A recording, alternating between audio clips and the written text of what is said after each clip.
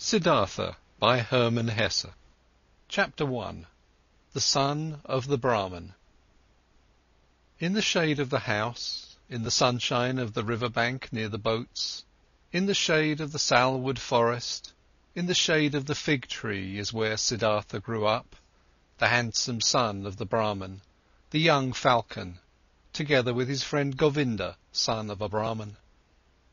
The sun tanned his light shoulders by the banks of the river when bathing, performing the sacred ablutions, the sacred offerings. In the mango grove, shade poured into his black eyes, when playing as a boy, when his mother sang, when the sacred offerings were made, when his father, the scholar, taught him, when the wise men talked.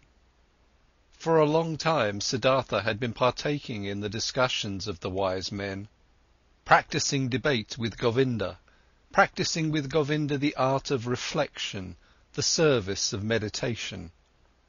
He already knew how to speak the Om silently, the word of words, to speak it silently into himself while inhaling, to speak it silently out of himself while exhaling, with all the concentration of his soul, the forehead surrounded by the glow of the clear thinking spirit. He already knew to feel Atman in the depths of his being, indestructible, one with the universe. Joy leapt into his father's heart for his son, who was quick to learn, thirsty for knowledge. He saw him growing up to become a great wise man and priest, a priest among the Brahmans. Bliss leapt into his mother's breast when she saw him walking, when she saw him sit down and get up, Siddhartha, strong, handsome, he who was walking on slender legs, greeting her with perfect respect. Love touched the hearts of the Brahman's young daughters when Siddhartha walked through the lanes of the town, with the luminous forehead, with the eye of a king, with his slim hips. But more than all the others, he was loved by Govinda, his friend, the son of a Brahman. He loved Siddhartha's eye and sweet voice, he loved his walk, and the perfect decency of his movements. He loved everything Siddhartha did and said, and what he loved most was his spirit, his transcendent, fiery thoughts, his ardent will, his high calling. Govinda knew he would not become a common Brahman, not a lazy official in charge of offerings, not a greedy merchant with magic spells, not a vain, vacuous speaker, not a mean, deceitful priest, and also not a decent, stupid sheep in the herd of the many. No, and he, Govinda, as well, did not want to become one of these, not one of those tens of thousands of Brahmins. He wanted to follow Siddhartha, the beloved, the splendid. And in days to come, when Siddhartha would become a god, when he would join the glorious, then Govinda wanted to follow him as his friend, his companion, his servant, his spear-carrier, his shadow. Siddhartha was thus loved by everyone. He was a source of joy for everybody, he was a delight for them all. But he, Siddhartha, was not a source of joy for himself. He found no delight in himself. Walking the rosy paths of the fig tree garden, sitting in the bluish shade of the grove of contemplation, washing his limbs daily in the bath of repentance, sacrificing in the dim shade of the mango forest, his gestures of perfect decency, everyone's love and joy, he still lacked all joy in his heart. Dreams and restless thoughts came into his mind, flowing from the water of the river, sparkling from the stars of the night. Melting from the beams of the sun, dreams came to him, and a restlessness of the soul, fuming from the sacrifices, breathing forth from the verses of the Rigveda, being infused into him, drop by drop, from the teachings of the old Brahmins. Siddhartha had started to nurse discontent in himself. He had started to feel that the love of his father, and the love of his mother, and also the love of his friend Govinda, would not bring him joy for ever and ever, would not nurse him, feed him, satisfy him. He had started to suspect that his venerable father and his other teachers, that the wise Brahmins, had already revealed to him the most and best of their wisdom, that they had already filled his expecting vessel with their richness, and the vessel was not full. The spirit was not content, the soul was not calm, the heart was not satisfied. The ablutions were good, but they were water. They did not wash off the sin. They did not heal the spirit's thirst. They did not relieve the fear in his heart. The sacrifices in the invocation of the gods were excellent, but was that all? Did the sacrifices give a happy fortune? And what about the gods? Was it really Prajapati who created the world? Was it not the Atman, he, the only one, the singular one? Were the gods not creations, created like me and you, subject to time, mortal? Was it therefore good? Was it right? Was it meaningful and the highest occupation to make offerings to the gods? For whom else were offerings to be made? Who else was to be worshipped but him, the only one, the Atman? And where was Atman to be found? Where did he reside? Where did his eternal heart beat? Where else but in one's own self, in its innermost part, in its indestructible part, which everyone had in himself? And where was this self, this innermost part, this ultimate part? It was not flesh and bone, it was neither thought nor consciousness. Thus the wisest ones taught. So where was it? To reach this place, the self, myself, the Atman, there was another way which was worthwhile looking for? Alas, but nobody showed this way, nobody knew it, not the Father, and not the teachers and the wise men, not the holy sacrificial songs. They knew everything, the Brahmins and their holy books, they knew everything, they had taken care of everything, and of more than everything, the creation of the world, the origin of speech, of food, of inhaling, of exhaling, the engagement of the senses, the acts of the gods. They knew infinitely much. But was it valuable to know all this, not knowing that one and only thing, the most important thing, the solely important thing? Surely, many verses of the holy books, particularly in the Upanishads of Samaveda, spoke of this innermost and ultimate thing. Wonderful verses. Your soul is the whole world, was written there, and it was written that man in his sleep, in his deep sleep, would meet with his innermost part, and would reside in the Atman. Marvellous wisdom was in these verses.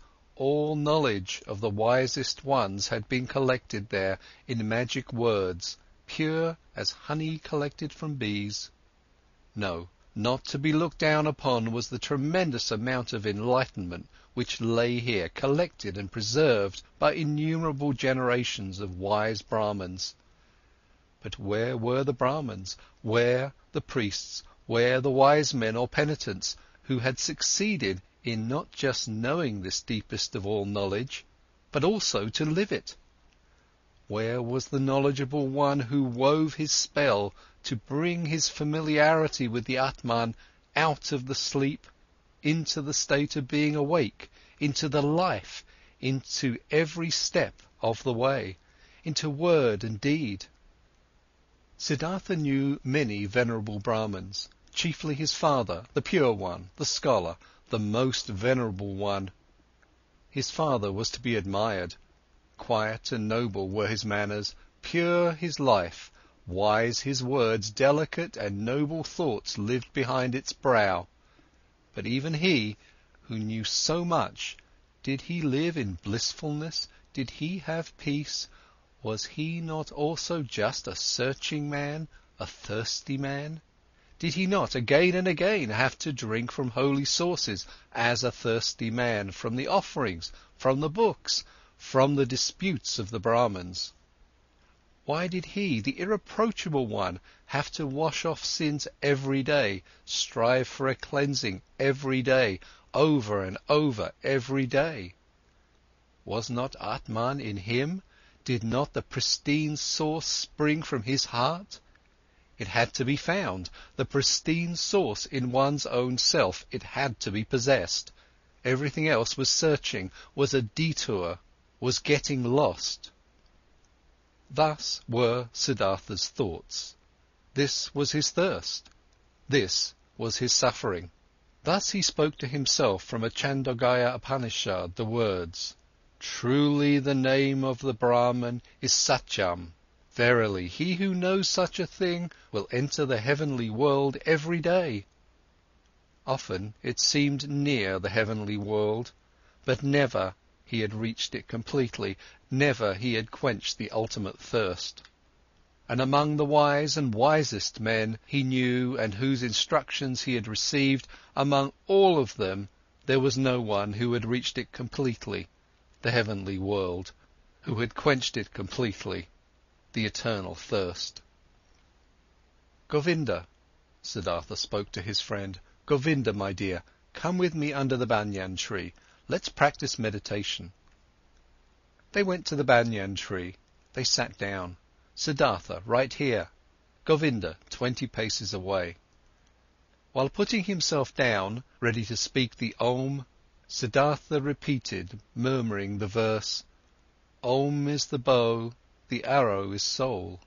The Brahman is the arrow's target, that one should incessantly hit." After the usual time of the exercise in meditation had passed, Govinda rose. The evening had come. It was time to perform the evening's ablution. He called Siddhartha's name. Siddhartha did not answer. Siddhartha sat there, lost in thought. His eyes were rigidly focused towards a very distant target. The tip of his tongue was protruding a little between the teeth. He seemed not to breathe. Thus sat he, wrapped up in contemplation, thinking Om, his soul sent after the Brahman as an arrow.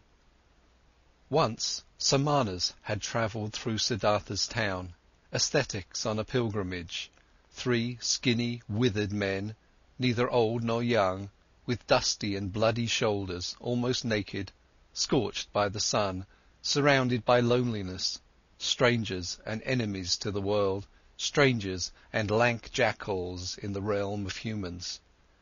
Behind them blew a hot scent of quiet passion, of destructive service, of merciless self-denial. In the evening, after the hour of contemplation, Siddhartha spoke to Govinda. "Early tomorrow morning, my friend, Siddhartha will go to the Samanas. He will become a Samana."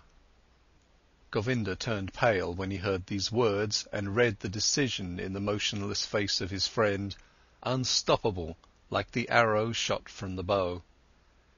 Soon, and with the first glance, Govinda realized, now it is beginning, now Siddhartha is taking his own way, now his fate is beginning to sprout, and with his, my own.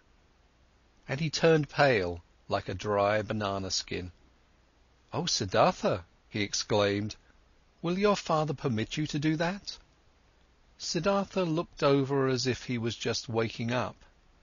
Arrow fast, he read in Govinda's soul, read the fear, read the submission. "Oh, Govinda," he spoke quietly, "let's not waste words. Tomorrow at daybreak I will begin the life of the Samanas. Speak no more of it." Siddhartha entered the chamber where his father was sitting on a mat of bast, and stepped behind his father, and remained standing there until his father felt that someone was standing behind him. Quoth the Brahman, "Is that you, Siddhartha? Then say what you came to say." Quoth Siddhartha, "With your permission, my father, I came to tell you that it is my longing to leave your house tomorrow and go to the ascetics. My desire is to become a samana. May my father not oppose this." The Brahman fell silent, and remained silent for so long that the stars in the small window wandered and changed their relative positions ere the silence was broken. Silent and motionless stood the son with his arms folded, silent and motionless sat the father on the mat, and the stars traced their paths in the sky. Then spoke the father. "Not proper is it for a Brahman to speak harsh and angry words, but indignation is in my heart. I wish not to hear this request for a second time from your mouth." Slowly the Brahman rose. Siddhartha stood silently, his arms folded. "What are you waiting for?" asked the father. Quoth Siddhartha, "You know what."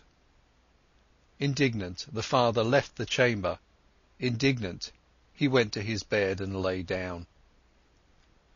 After an hour, since no sleep had come over his eyes, the Brahman stood up, paced to and fro, and left the house. Through the small window of the chamber he looked back inside, and there he saw Siddhartha standing, his arms folded, not moving from his spot. Pale shimmered his bright robe. With anxiety in his heart, the father returned to his bed. After another hour, since no sleep had come over his eyes, the Brahman stood up again, paced to and fro, walked out of the house, and saw that the moon had risen. Through the window of the chamber he looked back inside. There stood Siddhartha, not moving from his spot, his arms folded, moonlight reflecting from his bare shins. With worry in his heart, the father went back to bed. And he came back after an hour, he came back after 2 hours, looked through the small window, saw Siddhartha standing in the moonlight, by the light of the stars, in the darkness. And he came back hour after hour, silently. He looked into the chamber, saw him standing in the same place, filled his heart with anger, filled his heart with unrest, filled his heart with anguish, filled it with sadness. And in the night's last hour, before the day began, he returned, stepped into the room, saw the young man standing there, who seemed tall and like a stranger to him. "Siddhartha," he spoke, "what are you waiting for?" "You know what." "Will you always stand that way and wait, until it becomes morning, noon and evening?" "I will stand and wait."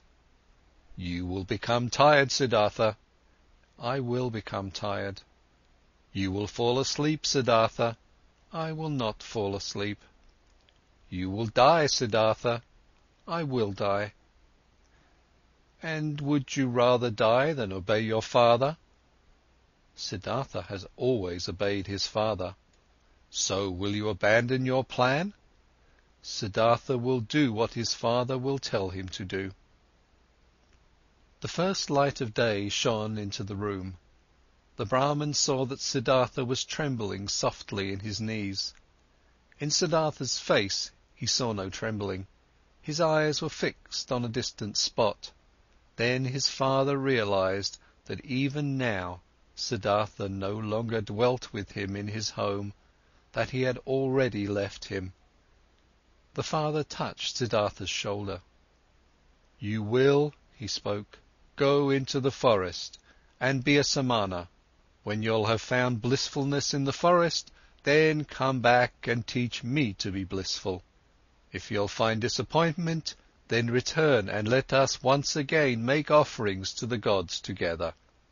Go now and kiss your mother, tell her where you are going. But for me, it is time to go to the river and to perform the first ablution."